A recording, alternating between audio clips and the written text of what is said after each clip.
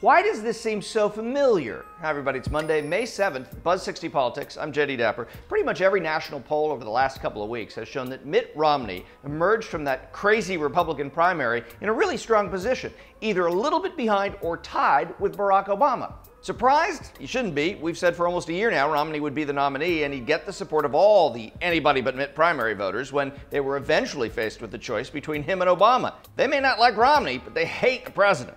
Also not surprising is that he's running strong right now. This time in 2004, John Kerry was ahead of incumbent George Bush in most polls by at least a couple of points, and Ralph Nader was included in those. As we know, Kerry's strong position was whittled away by a skillful Bush re-election team, some unforced errors that reinforced Kerry's rich guy elitism, and some dirty tricks. Swift voting, anybody?